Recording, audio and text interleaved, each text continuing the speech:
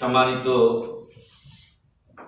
আজকের এই দায়ী প্রশিক্ষণ অনুষ্ঠানের সভাপতি, সম্মানিত দায়ীবৃন্দ এবং উপস্থিত দিনপ্রিয় এবং ভবিষ্যতের দায়ী ভাই ও বন্ধুগণ, আসসালামু আলাইকুম ওয়া রাহমাতুল্লাহি ওয়া বারাকাতুহু। প্রশংসা করি সেই আল্লাহর, যিনি আমাদেরকে আজকের এই অধিবেশনে উপস্থিত হওয়ার সুযোগ করে দিয়েছেন, বলি আলহামদুলিল্লাহ। সালাত ও সালাম বর্ষিত হোক আমাদের অনুকরণীয় আদর্শ বিশ্ব মানবতার মুক্তির দূত প্রিয় রাসূল মুহাম্মদ সাল্লাল্লাহু আলাইহি ওয়াসাল্লাম। সম্মানিত ভাই এবং বন্ধুগণ, আমার আলোচনার বিষয় হচ্ছে শিথিলতা ও কঠোরতার মাঝে দাওয়া। শিথিলতা ও কঠোরতার মাঝে দাওয়া। শিথিলতা হলো দাওয়াতি কাজ না করা, শিথিলতা হলো দাওয়াতি কাজ না করা, আর কঠোরতা হলো দাওয়াতি কাজ করা, তবে সে ব্যাপারে অতিরঞ্জন করা, বাড়াবাড়ি করা এবং যে সীমা আছে দাওয়াতি নীতি যেটা রয়েছে সেই নীতি অতিক্রম করা, এটাকে বলা হচ্ছে কঠোরতা। উভয়টি ইসলামী দাওয়াতের জন্য ক্ষতিকারক। প্রথমত আমরা শিথিলতা সম্পর্কে কিছু কথা বলবো। আমরা যেহেতু মুসলিম, সেহেতু আমাদেরকে ইসলাম মেনে চলতে হবে। আর ইসলাম মেনে চলতে হলে আমি একজন প্রকৃত মুসলিম হিসেবে যদি আমি ক্ষতি থেকে বাঁচতে চাই, আমাকে চারটা কাজ করতে হবে। কয়টা কাজ? চারটা কাজ। আল্লাহ বলছেন ওয়াল আসর ইন্নাল ইনসানা লাফি খুসর, যুগের শপথ, সকল মানুষ ক্ষতির মধ্যে রয়েছে। ইল্লাল্লাযীনা আমানু ওয়া আমিলুস সালিহাত ওয়া তাওয়াসাউ বিল হাক্কি ওয়া তাওয়াসাউ বিস সবর, তবে তারা ক্ষতিগ্রস্ত নয় যারা ঈমান আনে, সৎ কাজ করে। তাহলে যারা ক্ষতি থেকে বাঁচতে চায় তাদের প্রথম কাজ হবে ঈমান আনা। তারপরে যখন সে ঈমান আনলো তখন তাকে কি করতে হবে? সৎ কাজ করতে হবে। যখন সে নিজে সৎ কাজ করলো তখন তার তৃতীয় কাজ হলো এ পথে মানুষকে দাওয়াত দিতে হবে, এ পথে মানুষকে দাওয়াত দিতে হবে। আর চতুর্থ কাজ হলো দাওয়াতের পথটা এই গোলাপ ফুল বিছানো নয়। মেলা জায়গায় আপনারা দেখেন প্রধানমন্ত্রীরা যায়, লাল গালিচা শুভেচ্ছা দেওয়া হয়, লাল গালিচা বিছিয়ে দেওয়া হয়, কিন্তু ইসলামের নবীরা যারা এই সমস্ত লোকদের চাইতে কোটি কোটি গুণ ভালো ছিলেন, যাদের জন্য জান্নাত অবধারিত, সেই সমস্ত মহান ব্যক্তিত্বরা যখন এসে এই দাওয়াত দিয়েছিলেন তখন তাদেরকে অত্যাচার নির্যাতন করা হয়েছে। তো আল্লাহ বললেন যখন তুমি দাওয়াত দিবে তখন নির্যাতন আসবে, স্বাভাবিক। ভাইরা বলে গেছে আপনার জীবন সংকীর্ণ হয়ে যাবে, আপনাকে নামাজাবি বলা হবে, আপনার এই অর্থনৈতিক ভাবে চাপে পড়বেন, যে কোনো ভাবে আপনি চাপে পড়ুন না কেন, ওয়াতাওয়াসাউ বিস সবর, নিজে ধৈর্য ধারণ করবেন, অপরকে ধৈর্যের উপদেশ দেবেন। তাহলে নাজাত যদি আমি একজন মুসলিম হিসেবে পেতে চাই, আমাকে কিন্তু দাওয়াতি কাজ করতেই হবে। শিথিলতা চলবে? শিথিলতা চলবে না, শিথিলতা চলবে না। যখন আমি নিজে ঈমান আনলাম, সৎ কাজ করে ছেড়ে দিলে চলবে না। আগের দিনে যারা এই যে আপনারা সূরা বাকারাতে একটা ঘটনা আছে যে একদল লোক বানর হয়ে গিয়েছিল। তো তাদের একদল লোক সরাসরি অন্যায় জড়িত ছিল, কিন্তু একদল লোক তাদেরকে বাধা দিয়েছিল, একদল লোক বাধা দেয়নি। যারা বাধা দেয়নি তারাও কিন্তু বানরে পরিণত হয়েছিল। ফলে যদি আমরা অন্যায় বাধা না দিই, দাওয়াতি কাজ না করি, ভালো কাজ আদেশ না করি, অন্যায় কাজ থেকে মানুষকে নিষেধ না করি, তাহলে এতে করে আমাদের নিজেদের জন্য ক্ষতি রয়েছে। অতএব শিথিলতা মুসলিমের কাছ থেকে কাম্য নয়, এটা তার জন্য ক্ষতিকারক জিনিস। আল্লাহ তাআলা আমাদের উপরে দাওয়াত দেওয়া ফরজ করেছেন, যদিও দাওয়াতটা হলো ফরজে কিফায়া। যদি কিছু মানুষ যদি দাওয়াতি কাজ করে তাহলে বাকিরা গুনাহগার হবে না, কিন্তু কেউ যদি আমরা না করি তাহলে সবাই আমরা কি হব? গুনাহগার হব। বর্তমান পরিস্থিতিতে দাওয়াত ফরজে আইন হয়ে গেছে। কেন? কারণ অন্যায়ের সয়লাব বয়ে যাচ্ছে। তাদের তুলনায় দায়ীরা তো স্বল্প, আপনারা মিলে হলেও স্বল্প, কিনা? আপনারাও যদি আমাদের সাথে অ্যাড হয়ে দাওয়াতি কাজ করেন তাহলেও বাতিলের মোকাবেলায় আমাদের সংখ্যা কত? স্বল্প। ফলে এখন প্রত্যেকের উপরে আমাদের দায়িত্ব হয়ে গেছে মানুষকে ভালো কাজের আদেশ করা, অন্যায় কাজে নিষেধ করা। এটাই তো দাওয়াত, এটাই হলো দাওয়াত। আল্লাহ তাআলা তার নবী মুহাম্মদ সাল্লাল্লাহু আলাইহি ওয়াসাল্লামকে বলছেন, ইয়া আইয়ুহার রাসূল বাল্লিগ মা উনজিলা ইলাইক, আপনার কাছে যেটা নাযিল করা হয়েছে ওটা আপনি পৌঁছে দিন। ফাইল্লাম তাফআল ফামা বাল্লাগতা রিসালাতা, আর যদি আপনি সেটা না করেন তাহলে আল্লাহর রিসালাতকে আপনি কিন্তু মানুষের কাছে পৌঁছালেন না। আর রাসূল সাল্লাল্লাহু আলাইহি ওয়াসাল্লামকে এই দায়িত্ব আল্লাহ দিয়েছেন। আর রাসূল আমাদেরকে কি দায়িত্ব দিয়েছেন? বাল্লিগু আন্নী ওয়ালাউ আয়া। তো আপনি যদি একটা আয়াতও জানেন, তাহলে একটা হাদিসও জানেন, এটা অন্যের কাছে পৌঁছাতে হবে, এটা আপনার ঈমানি দায়িত্ব। একটু আগে এক ভাই বলে গেছেন, মান রাআ মিনকুম মুনকারান, ভালো কাজে যেমন আদেশ করতে হবে, অন্যায় কাজে বাধাও দিতে হবে, উভয়টা মিলেই হচ্ছে আদ-দাওয়া ইলাল্লাহ। তো যখন আপনি অন্যায় কাজ দেখবেন, অবশ্যই আপনাকে বাধা দিতে হবে। মান রাআ মিনকুম মুনকারান ফালইউগাইয়িরহু বিয়াদিহি ফাইন লাম ইস্তাতি ফাবিলিসানি ফাইন লাম ইস্তাতি ফাবিকলবি ওয়া যালিকা আযাফুল ঈমান। যদি আপনার সামর্থ্য থাকে, শক্তি থাকে, হাত দ্বারা বাধা দেবেন, ক্ষমতা দিয়ে বাধা দেবেন, না হলে মুখ দিয়ে বলবেন, না পারলে অন্তর দিয়ে অন্তত না করে এই কাজ কি করে বন্ধ করা যায় তার চিন্তা আপনাকে করতে হবে। আর এটা হচ্ছে সর্বনিম্ন ঈমান। অতএব এই অন্যায়ের বাধা ন্যায়ের আদেশ আমাকে করতেই হবে। আরো ভাইরা আয়াত বলে গেছেন, সেগুলো বলার আমার সময় নেই। রাসূল সাল্লাল্লাহু আলাইহি ওয়াসাল্লাম একটা হাদিসে বলেছেন, আলা কুল্লুকুম রাই ওয়া কুল্লুকুম মাসউলুন আন রাইয়াতি, তোমরা প্রত্যেকে দায়িত্বশীল, আর তোমাদের দায়িত্ব সম্পর্কে তোমাদেরকে কি করা হবে? জিজ্ঞাসা করা হবে। তো আমরা একজন মুসলিম হিসেবে যতটুকু জানি ততটুকু মানি কিনা জিজ্ঞাসিত হব, আর যতটুকু মানি বা যতটুকু আমল করছি সেটা মানুষের কাছে প্রচার করছি কিনা সেটা জিজ্ঞাসিত হব না, তাই না? যদি হয় তাহলে সেটা আমাদেরকে প্রচার করতে হবে, চেষ্টা করতে হবে, যে কোনো ভাবে যার কাছে যতটুকু সামর্থ্য আছে। আপনি একটা লিফলেট দিয়ে দাওয়াত দিতে পারেন, একটা সিডি দিয়ে দাওয়াত দিতে পারেন, ফেসবুকে একটা স্ট্যাটাস দিয়ে আপনি দাওয়াত দিতে পারেন, আর একজন একটা শেয়ার করে আপনি দাওয়াত দিতে পারেন, কাউকে একটা ভিডিও শেয়ার দিতে পারেন, কাউকে একটা লেখনী শেয়ার দিতে পারেন। এখন তো আলহামদুলিল্লাহ দাওয়াতের ময়দান ও মাজাল ব্যাপক উন্মুক্ত হয়ে গেছে। ফলে ভাইরা আমরা যেন বসে না থাকি। আমি সেদিন একটা স্ট্যাটাস লিখেছিলাম যে আরে আকরম বাকরম ঘোড়াডোম সাজে সব দিয়ে দিচ্ছেন না, এই গান বাজনা ইত্যাদি করে তারা ফেসবুকে এবং ইউটিউবে ছেড়ে দিচ্ছে। তো আপনার কাছে কোরআনের বাণী হিরো এবং একদম গোল্ড স্বর্ণ আপনার কাছে আছে, সেই স্বর্ণ নিয়ে আপনি বসে আছেন। কেন বসে আছেন আপনি? আপনি কি জানেন যে আমি যদি মরে যাই আর আমার যদি ফেসবুকে কিছু ভালো লেখা থাকে, আর যদি 20 বছর পরেও এটা পড়ে কেউ হেদায়েত হয়তো আমি নাকি পাবো, তাহলে কেন আপনি বসে আছেন? এজন্য আমাদের প্রত্যেকের উচিত হবে যে আমরা দাওয়াতি ক্ষেত্রে শিথিলতা অবলম্বন করবো না। আমরা দাওয়াতি ক্ষেত্রে আমাদের যে দায়িত্ব সেটা সর্বাত্মকভাবে পালনের চেষ্টা করবো। আল্লাহ যেন তৌফিক দান করেন। যদি আমরা দাওয়াতি কাজ না করি তাহলে কি হবে জানেন? যেটা আমাদের সমাজে আজকে হচ্ছে, আজকে মানুষের মনুষ্যত্ববোধ বলে জিনিস নেই। পশু এরকম নিকৃষ্ট হয় না, উলঙ্গ করে নিজের ছেলে মেয়েদের সামনে মানুষকে পেটানো হচ্ছে, পিটাতে পিটাতে একটা মানুষকে মেরে ফেলে দেওয়া হচ্ছে, নাউযুবিল্লাহ মিন যালিক, এবং একটা হত্যার ঠিকমতো বিচার হচ্ছে না।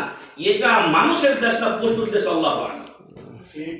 এইরকম একটা পরিবেশে আপনার আমার উপরে একেবারে ফরজে আইন হয়ে গেছে, যা আমরা ইসলামী দাওয়াতের কাজ করতেই হবে। নতুবা যেইভাবে এই সমাজের পরিস্থিতি বদলাচ্ছে, তো একদিন আপনি ইসলামের নিশানা আপনি খুঁজে পাবেন না, আরেকদিন দেখবেন আপনাকে অন্যরা গিলে খেয়ে ফেলবে। নাউযুবিল্লাহ মিন যালিক। আল্লাহ আমাদেরকে থেকে হেফাজত করুন। আল্লাহুম্মা আমিন। আজকে আমাদের সমাজে দেখেন শিরকের আড্ডাখানা, বেদাতের তো কথাই নাই, ফিতনা, ফাসাদ, বেহায়াপনা সব এগুলো ছড়িয়ে পড়েছে। আজকে আপনি হকের দাওয়াত দিয়ে যান, আপনারটাই বাতিল, আপনাকে এক ঘরে করে আপনাকে মসজিদ থেকে বের করে দেয়। আজকে এই দাওয়াত, ইসলামী সঠিক দাওয়াত না থাকার কারণে কি হয়েছে? বাতিলটা হক হয়ে গেছে, হকটা কি হয়ে গেছে? ওদের কাছে বাতিল হয়ে গেছে। তাই যতটুকু পারা যায়, রাসূল সাল্লাল্লাহু আলাইহি ওয়াসাল্লাম একা শুরু করেছিলেন ভাই।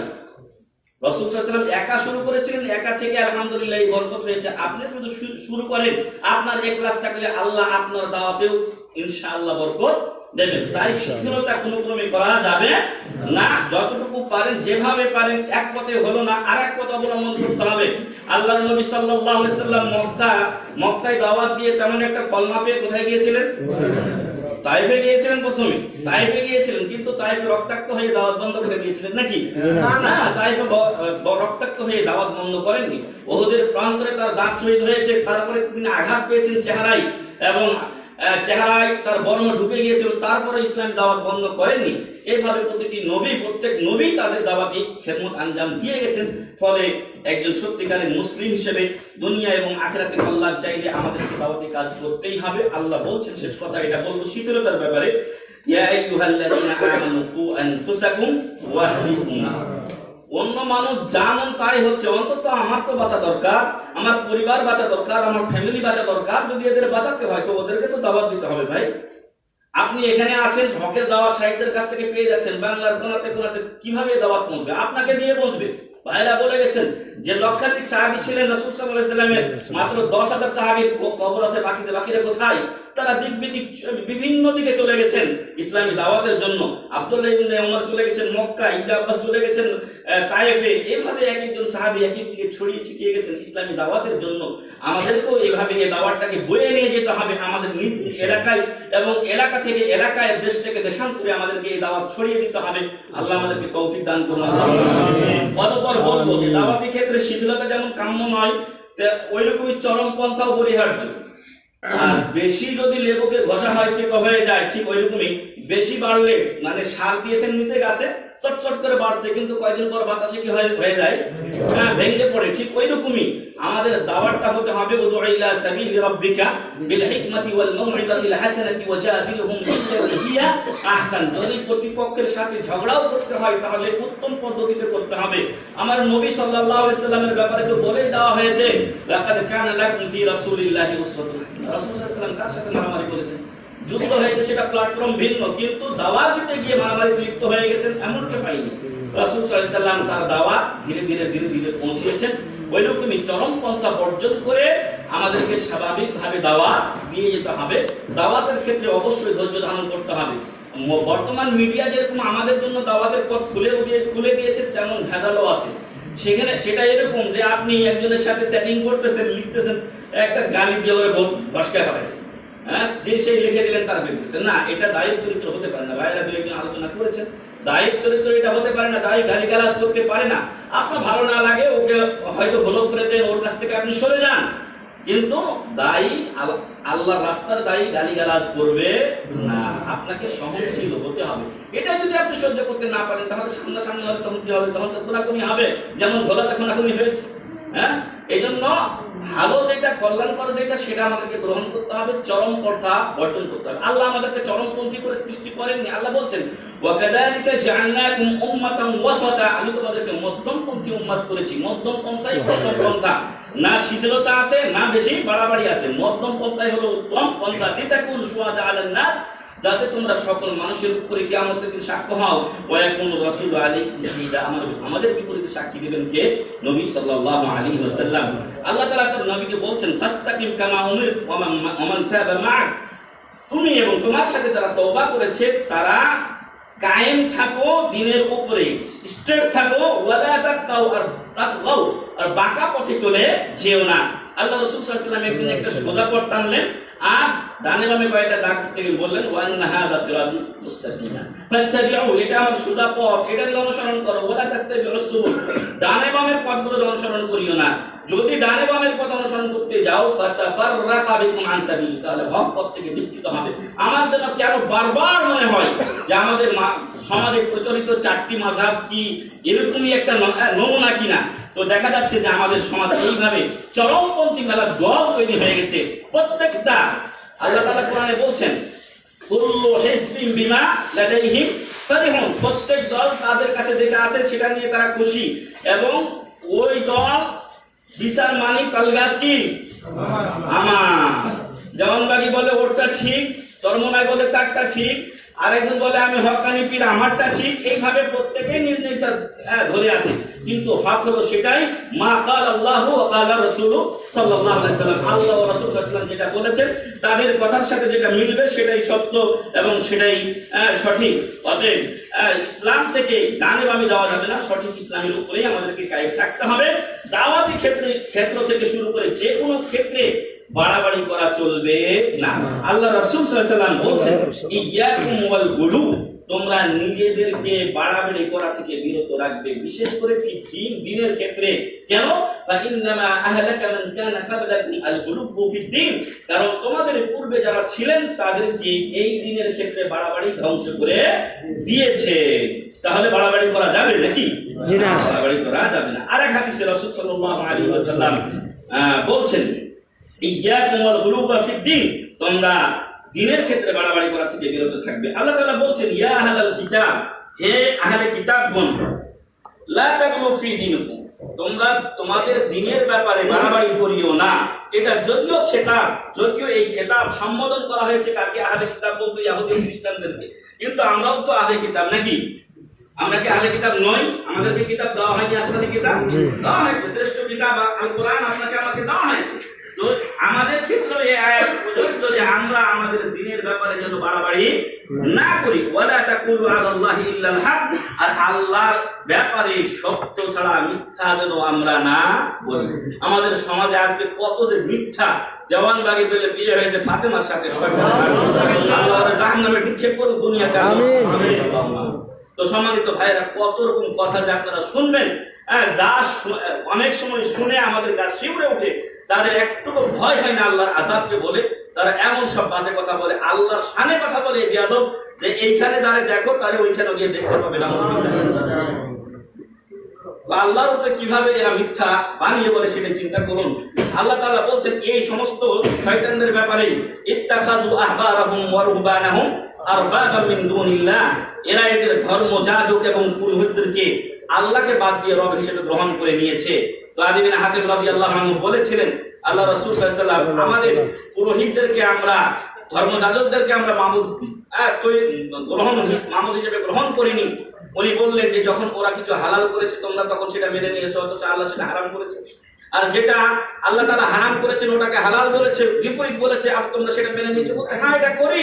তখন রাসূল সাল্লাল্লাহু আলাইহি ওয়াসাল্লাম বললেন, তিলকা ইবাদাতুহুম, এটাই হলো তাদের ইবাদত। তো এইভাবে আমাদের সমাজের এক প্রকার লোক, পীর ফকিররা আছে যারা মানুষদেরকে এইভাবে জিম্মি করে রেখেছে, আর সাধারণ জনগণ কিছু বুঝে না, তাদের পিছনে ছুটছে, আর এটাই হলো তাদেরকে মাবুদ হিসেবে গ্রহণ করা। আল্লাহ আমাদেরকে এ থেকে, এই চরম পন্থা থেকে হেফাজত করুন। আল্লাহ বলছেন আরেক আয়াতে, কুল ইয়া আহলাল কিতাব, বলে দিন হে আহলে কিতাব, লা তাগলু ফি দীনিকুম গায়রাল হক, অন্যায়ভাবে তোমাদের দ্বীনের ব্যাপারে তোমরা অতিরঞ্জন করিও না, বাড়াবাড়ি করিও না। ওয়ালা তাত্তাবিউ আহওয়া কওমিন ক্বাদ দাল্লু, আর সেই কওমের তুমি অনুসরণ করিও না যারা, তাদের প্রবৃত্তির অনুসরণ করিও না যারা গোমরাহ হয়ে গেছে। আমাদের সমাজে আজকে যাদের সাথে কোরআন ও হাদিসের মিল নাই, বিশেষ করে বলবো সহিহ হাদিসের যাদের সাথে মিল নাই, তারা কওমুন দাল্লু, তারা ওই সম্প্রদায় যারা কি হয়েছে, গুমরাহ হয়ে গেছে। মিন ক্বাবল ওয়া আদাল্লু কাসীরা, অনেক লোককে তারা গুমরাহ করছে। ওয়া দাল্লু আন সাওয়াইস সাবিল, সঠিক পথ থেকেও তারা বিচ্যুত হয়ে গেছে। ফলে সমাজে যত প্রচলিত দল আছে সেই দল মতের ঊর্ধ্বে উঠে আমাকে গ্রহণ করতে হবে। তারাকতু ফীকুম আমরাইন, আমি তোমাদের মাঝে দুটো জিনিস রেখে যাচ্ছি, লান তাদিল্লু মা তামাসসাকতুম বিহিমা, যতদিন ধরে থাকবে গোমরাহ হবে না। কিতাবুল্লাহ ওয়া সুন্নাতু রাসূলিহি সাল্লাল্লাহু আলাইহি ওয়াসাল্লাম, আল্লাহর কিতাব এবং তার রাসূল সাল্লাল্লাহু আলাইহি ওয়াসাল্লামের সুন্নাত, এই দুটোই হবে আমাদের পাথেয়। এই দুটোরই আমরা পড়বো, এই দুটোর জ্ঞান অর্জন করব, এই দুটোরই আমরা প্রসার করব। তাই দাওয়াতি ক্ষেত্রে অন্য যত চরমপন্থা আছে কোরআন ও সুন্নাহ পরিপন্থী, সেগুলো আমাদেরকে বর্জন করতে হবে। রাসূল সাল্লাল্লাহু আলাইহি ওয়াসাল্লাম বলছেন, আলা, সাবধান ও সতর্ক হও, শুনে নাও, হালাকাল মুতানাত্তিউন, অতিরঞ্জনকারীরা ধ্বংস হয়ে গেছে। রাসূল সাল্লাল্লাহু আলাইহি ওয়াসাল্লাম অপর হাদিসে বলছেন, ইয়াসসিরু ওয়া লা তুআসসিরু, মানুষের জন্য সোজা সহজ করো, কঠোরতা করিও না। বাশশিরু ওয়া লা তুনাফিরু, মানুষকে সুসংবাদ দিও, মানুষকে দূরে ঠেলে দিও না। আল্লাহ রাসূল সাল্লাল্লাহু আলাইহি ওয়াসাল্লামের মসজিদে আরব বেদুইন এসে পেশাব করলেন, সাহাবারা ফাজারাহুম নাস, তাকে ধমক দিতে লাগলেন, কিন্তু আল্লাহ রাসূল সাল্লাল্লাহু আলাইহি ওয়াসাল্লাম বললেন, উতরুকু, তাকে ছেড়ে দাও। যখন পেশাব শেষ করলেন এই আরব বেদুইন, তখন রাসূল সাল্লাল্লাহু আলাইহি ওয়াসাল্লাম বললেন, এই জায়গায় এক বালতি পানি ঢেলে দাও। আর ওই লোকটাকে বললেন যে, হে লোক, এই মসজিদ ও ইবাদত বন্দেগীর জায়গা, এইখানে পেশাব করা যায় না। তখন ওই লোকটা রাসূল সাল্লাল্লাহু আলাইহি ওয়াসাল্লামের ব্যবহারে মুগ্ধ হয়ে কি বলছেন, আল্লাহুম্মা রহমনি ওয়ারহাম মুহাম্মাদা ওয়া লা তারহাম মা'না আহাদা, ইয়া আল্লাহ, আমাকে আর মুহাম্মদ সাল্লাল্লাহু আলাইহি ওয়াসাল্লামকে রহম করো, আমাদের সাথে কাউকে রহম করিও না। দেখেন রাসূল সাল্লাল্লাহু আলাইহি ওয়াসাল্লাম নম্রতা ভদ্রতা বজায় রেখেছিলেন। সাহাবারা একটু হলেও কঠোরতা করেছিলেন এবং স্বাভাবিক আমাদের ইবাদতখানায় কেউ পেশাব করবে আর সহ্য করা যায়, কিন্তু সেই সহ্যটাও রাসূল সাল্লাল্লাহু আলাইহি ওয়াসাল্লাম শিক্ষা দিয়েছেন। যদি একটা লোককে হঠাৎ পেশাব থেকে বন্ধ করে দেওয়া হয় তাহলে মেশিন যেদিকে সেদিকে ঘুরতে পারে, যেদিকে সেদিকে আরো জায়গা নষ্ট করবে আর আপনার গায়েও পেতে পারে আর ওই লোকটার চরম অসুখ হতে পারে। আল্লাহ রাসূল সাল্লাল্লাহু আলাইহি ওয়াসাল্লাম বললেন যা করার করছে ধুয়ে ফেলো, আর তাকে নসিহত করলেন, লোকটার মনটা ভরে গেল। সম্মানিত ভাই এবং বন্ধুগণ, এভাবেই মানুষের অন্তর জয় করতে হবে। আল্লাহ তাআলা তার নবী মুহাম্মদ সাল্লাল্লাহু আলাইহি ওয়াসাল্লামকে বলছেন যে ওয়ালাউ কুনতা ফাদিমা রাহমাতিন মিনাল্লাহি লিনতালাহুম, আল্লাহর রহমতে আপনি মানুষের জন্য নরম দিল হয়েছিলেন। ওয়ালাউ কুনতা ফাদ্দান গালিযাল কলব, যদি আপনি কর্কশ হতেন, আপনার দিলটা যদি কঠোর হতো, লান ফাদ্দু মিন হাওলিক, তাহলে ওরা আপনার কাছে থাকতো না, আপনার কাছ থেকে পালিত মানুষ আপনার দাওয়াত গ্রহণ করতো না। অতএব আপনি ক্ষমা করে দিন। আপনার অধীনস্থ যারা আছে ভুল করতেই পারে, আপনারা আমাদের ছাত্র, আপনারা ভুল করতেই পারে। আমরা শায়েখ ভুল নাই নাকি? আমরা না, আমাদের ভুল আছে। ফলে আমাদের যে ভুল, আপনাদের ভুল, সবাইকে ক্ষমা সুন্দর দৃষ্টিতে দেখতে হবে। আমরা একে অপরের পরিপূরক। আমরা যদি সবাইকে নিয়ে চিন্তা করি এবং অন্যের ভুলটাকে ক্ষমা সুন্দর দৃষ্টিতে দেখি, ক্ষমা আল্লাহর ভুল, আল্লাহ ক্ষমা করতে বলেছেন। অতএব সম্মানিত ভাই, ভুল মানুষেরই হতে পারে, আপনি তাদেরকে ক্ষমা করে দিন। রাসূল সাল্লাল্লাহু আলাইহি ওয়াসাল্লাম ক্ষমা করে দিয়েছেন। হাবিব বিন আবি বকর রাদিয়াল্লাহু আনহু বদরি সাহাবী এবং মক্কা বিজয়ের যেই প্ল্যান সেটা তিনি ফাঁস করে দিয়েছিলেন, তারপর তাকে ক্ষমা করে দেওয়া হয়েছে। আল্লাহু আকবার। আজকাল যদি আমরা ওইরকম তো কল্লা আগে কেটে ফেলতাম, কিন্তু না, রাসূল সাল্লাল্লাহু আলাইহি ওয়াসাল্লাম সহনশীল হয়েছেন। অতএব চরমপন্থা অবশ্যই বর্জনীয়।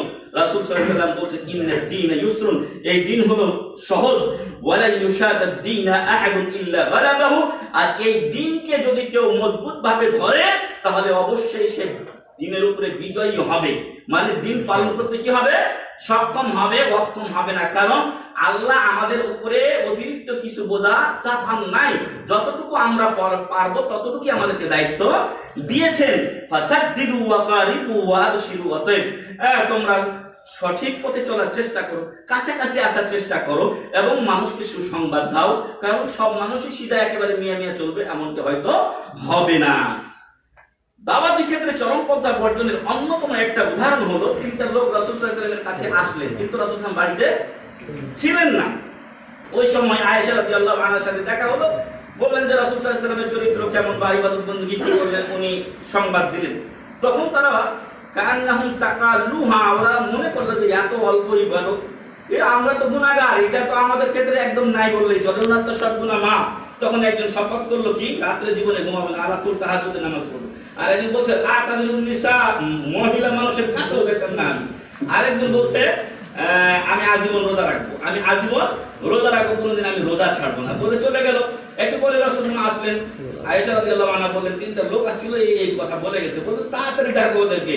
লোক পাঠিয়ে যখন ডাকা হলো তখন বললেন আনতুমুল লাযিনা কুনতুম কাযা ওয়া কাযা, এই তোমরাই কি সেই লোক এই কথা বলছো? বলছে হ্যাঁ। তখন উনি বললেন যে ওয়াল্লাহি, আল্লাহর কসম, আমি তোমাদের মধ্যে সবচেয়ে বেশি আল্লাহকে ভয় করি, আল্লাহকে এবং সবচেয়ে বেশি ইবাদতগার, অথচ আমি রাতে ঘুমাই এবং রাতে ইবাদত করি। আমি বিয়ে করেছি, আমার স্ত্রীর হক আদায় করি, রোজা রাখি, রোজা ছাড়ি। ফামান রাগিবা আন সুন্নতি ফালাইসা মিন্নি, অতএব আমার সুন্নাত থেকে যারা দূরে সরে যায় ওরা আমার দলভুক্ত নয়। অতএব সম্মানিত ভাই, দাওয়াতি ক্ষেত্রে আমাকে সুন্নাতের অনুসরণ করতে হবে, রাসূলের তরিকা অনুসরণ করতে হবে, রাসূলের তরিকা মেনে চলতে হবে। বাড়াবাড়ি কাজ যাবে না। একলাই মারাছে, আমাকে মাহফিলে ডাকলো, ভেঙে ফেলো, তারপরে পরের দিন ভাঙলো, মারামারি শুরু হইলো, পরের দিন আপনাকে ধরে গেলেন।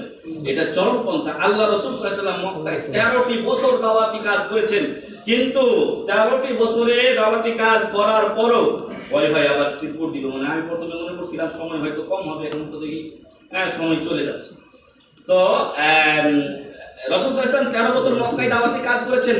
মক্কা চতুষ্পার্শ্বে মূর্তি ছিল, মক্কার ভিতরে ওই যে বিভিন্ন তীর ধনুক ওগুলোর কাছে সাহায্য চাওয়া, ইব্রাহিম আলাইহিস সালামের ছবি, ইসমাঈল আলাইহিস সালামের ছবি, এগুলো দেওয়া ছিল।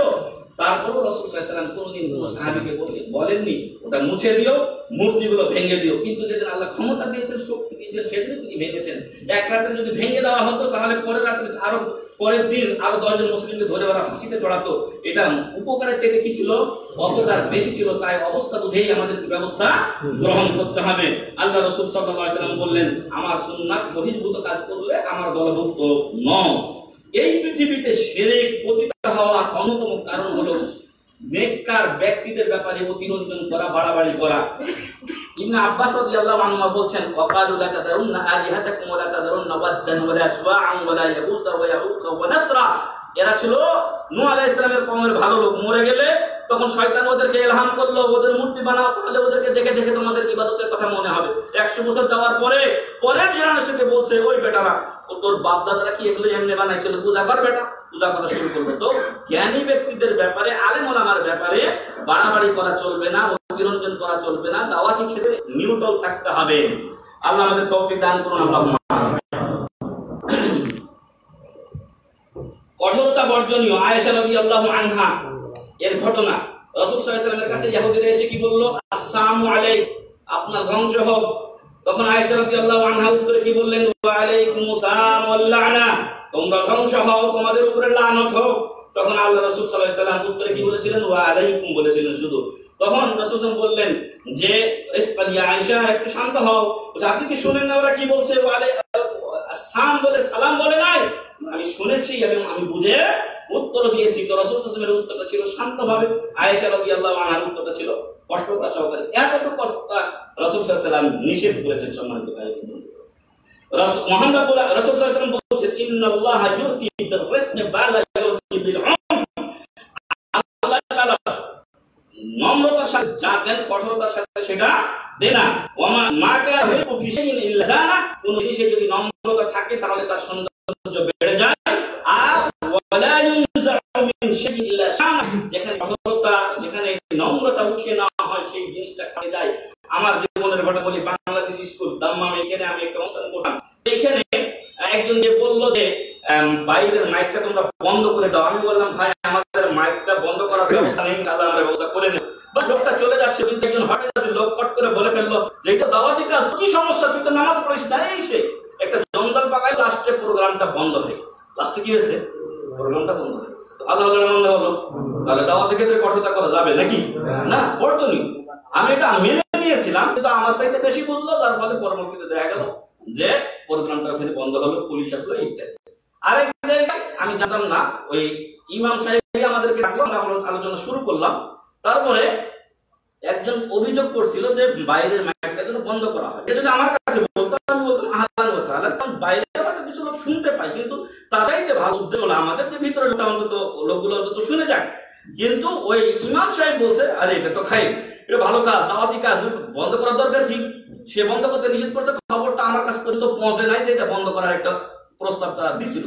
তো যখন ইমাম সাহেব বন্ধ করলো না, তখন ওই গিয়ে ওয়াজারাতে গিয়ে অভিযোগ করছে, ওয়াজারাত থেকে কারণ দর্শানোর নোটিশ আসছে ইমাম সাহেবের। এবার প্রোগ্রামও বন্ধ, ইমাম সাহেব দৌড়াদৌড়ি শুরু করে দিল। তো এই জন্য দাওয়াতি ক্ষেত্রে নম্রতা, ভদ্রতা বজায় রাখবেন, শান্তভাবে দাওয়াত দিবেন। একদিনই সবকিছু সম্ভব নয়। আপনি একটা এলাকার লোক, ওইখানে গিয়ে যদি প্রথম দিন থেকে রকলে দেয় না, আর আমিন বলা এগুলো শুরু করে দেন, তাহলে একদিনই তো বের করবে। কিন্তু এর সাইডে মেলা বড় বড় জিনিস আছে, আপনার মেলা আত্মীয় স্বজন, প্রতিবেশী আছে, তারা সেরেকে ডুবে আছে, ওইগুলো থেকে আস্তে আস্তে বের করেন। আগে ব্যবসাটা বুঝেন, কোনটা লোক ভালো, কোনটা মন্দ, ওইটাও আপনাকে বুঝতে হবে। কাকে দাওয়াত দেওয়া যাবে না যাবে সেটাও বুঝতে হবে। সুন্নাতি আমলগুলো রাসূল সাল্লাল্লাহু আলাইহি ওয়াসাল্লাম শিরক, হেরা, কাবার চতুর্দিকে তবুও ভাঙতে নিষেধ, মানে ভাঙতে দেন নাই প্রথম দিকে। তো ওইরকমই সুন্নাতি জিনিস অবশ্যই আমল করতে হবে, কিন্তু অবস্থা যদি আপনার অনুকূলে না হয়, তাহলে কিছুদিন আপনাকে ডিলে করতে হবে, নতুবা আপনাকেও ওই এলাকা ছেড়ে তখন চলে যেতে হবে, যেটা একটা কষ্টকর ব্যাপার। তো এই জন্য বলবো, নম্রতা, ভদ্রতা দরকার এবং কঠোরতা পরিহার্য। মহান রব্বুল আলামিনের কাছে দোয়া করি, তিনি যেন আমাদেরকে শিথিলতা এবং কঠোরতা উভয়ের মধ্যখানে মধ্যম পন্থায় দাওয়াতি কাজ করার তৌফিক দান করেন। তবে আমাদের সবার মধ্যে শিথিলতা আছে, সবার মধ্যে আমাদের শিথিলতা আছে। কিছু কিছু লোক আছে যারা হয়তো কঠোরতা করে, পরে বিপদে পড়ে তখন শাইখকে ফোন, এইখানে ওইখানে দৌড়াদৌড়ি। না, এমনটি করবেন না, ধীরে স্থির ভাবে কাজ করবেন। একটা বেদাত আমার সমাজে একদিনে হয়নি, বছরের পর বছর আমরা আলে হাদিস সমাজের লোক আমাদের মসজিদে মোনাজাত উঠাতে অনেক দিন লেগেছে। এখনো মাঝে মাঝে ইমাম সাহেব দোয়া করে দেয়, কি করবেন? ক্ষমতা ওদের হাতে।